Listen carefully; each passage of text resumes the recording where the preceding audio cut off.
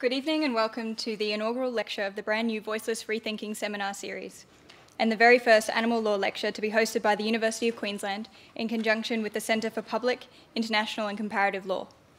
By way of introduction, my name is Katrina Craig and I am a solicitor currently practicing in Brisbane, while also completing my PhD at the UQ's TC Burns School of Law on a part-time basis with Associate Professor Jonathan Crowe, who is speaking later tonight, as my supervisor. My research focuses on the laws and regulations, or lack thereof, relating to intensive farming and slaughter practices in Australia. Tonight, I will be providing a brief background as to the motivation for having the event at the University of Queensland. But first, on behalf of the University of Queensland, I would like to thank Voiceless for their cooperation, enthusiasm, professionalism and tireless efforts in not only organising this premier event, but for the invaluable work they are doing in raising the profile of animal law in the community, in universities, in the legal profession and in the political arena. I would also like to thank Ms. Tracy Geeson, partner of Cooper Geeson and founder of the locally based organisation Brisbane Lawyers Educating and Advocating for Tougher Sentences, or BLEATS as it is more commonly known, for taking the time out of her busy schedule to attend tonight, along with her colleagues Tracy Jackson and Annabelle Buchanan.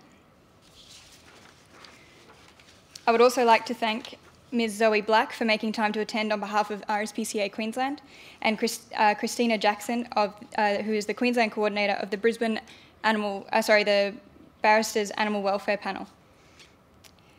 Most of all, I would like to thank the students sitting in this room tonight for taking time to come to a lecture on a Thursday night.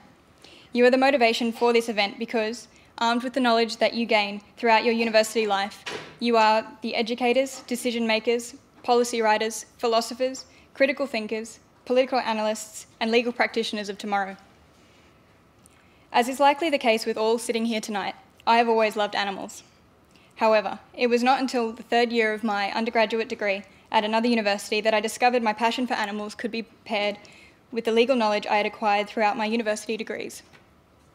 This discovery was due to my enrolment in an intensive summer elective of animal law, during which my eyes and mind were opened to the potential influence that well-informed legal practitioners can have on the lives of millions of animals in various capacities throughout the world.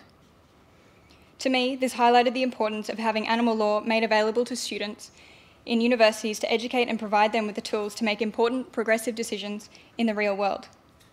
It is due to the innovative and forward-thinking nature of University of Queensland, with its exceptional reputation both domestically and abroad, that we have been able to host this event and illustrate to students, community members, and legal practitioners the possibilities that can be found in this revolutionary area of law.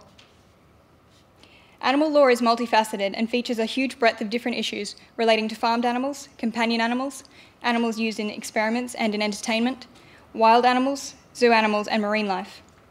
It is a large interface of various disciplines such as philosophy, international trade and policy, property law, psychology, administrative law, politics, agriculture, education, and veterinary science.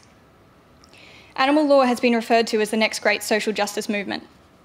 As with all great social justice movements, such as women's rights or racial equality, it has all started small and is gradually building a robust following based on science, politics, law, and community action to generate significant positive change for a more just society. As a result of my own experience and the rate at which animal law is gaining momentum in both the community and the professional world, I believe that it is incredibly important that students have the opportunity to learn more about the area of animal law. It is this belief that led me to contact Voiceless to coordinate a lecture in which students could gain an insight into the types of contemporary issues relevant to animal law in our society.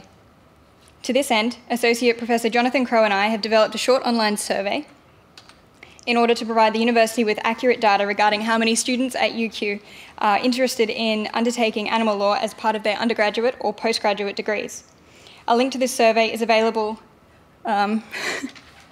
at this address, and we would very much appreciate if you could take 3 minutes of your time tonight to complete this survey so we can ascertain if or how animal law may be provided to students, both future and present, at the University of Queensland. Again, I would like to thank Voiceless, our special guests, the students, legal professionals and active community members for taking the time to attend this seminar tonight. I have no doubt that it will be a very enjoyable, insightful and thought-provoking evening. I will now pass over to Emmanuel, Legal Counsel at Voiceless, who will introduce tonight's topic and our expert speakers.